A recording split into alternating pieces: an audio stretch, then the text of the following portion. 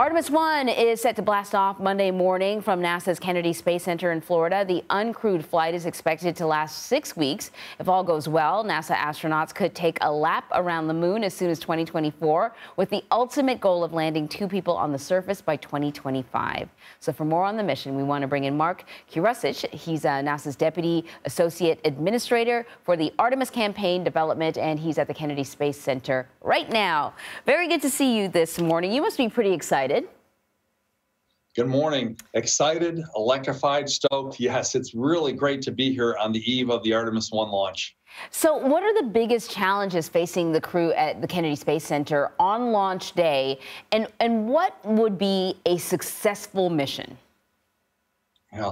Well, first of all, a lot of the heavy lifting to get the spacecraft and the rocket to the launch pad is behind us. It's a little bit of a calm right now. We're doing the final preps, the final closeouts, loading consumables, watching the weather, making sure the weather is good. And then on Monday, it'll be the very first time this team is launching this rocket. So we'll be doing things for the first time and being extra careful as we do it.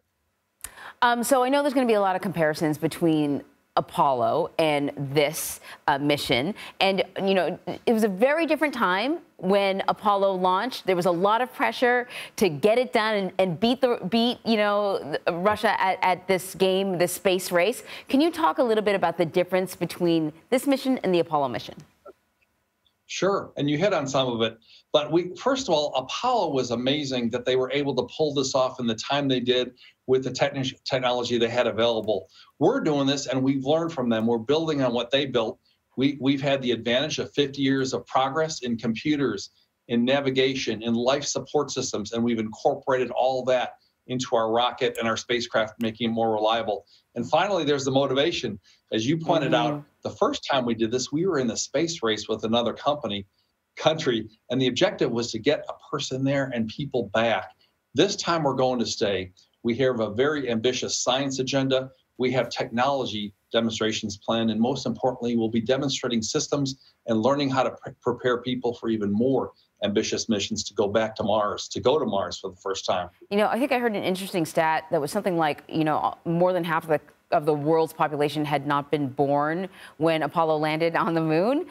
What took us so long to go back there? How come this is when we're going back? Well, first of all, I have to say, I was one of the people who was around back then, and it was 1969. I watched that first time Neil Armstrong and Buzz Aldrin walked on the moon from my living room. And that's what motivated me to come here and work for NASA. You know, we've done a lot of great things in space and human spaceflight since then.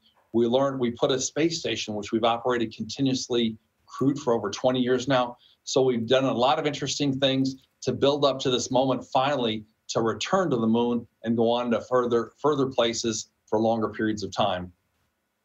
I'm looking forward to what the future holds, Mark Kirasich, but I'm also looking forward to Monday. Thank you very much, Mark. Yeah, thanks for your time this morning.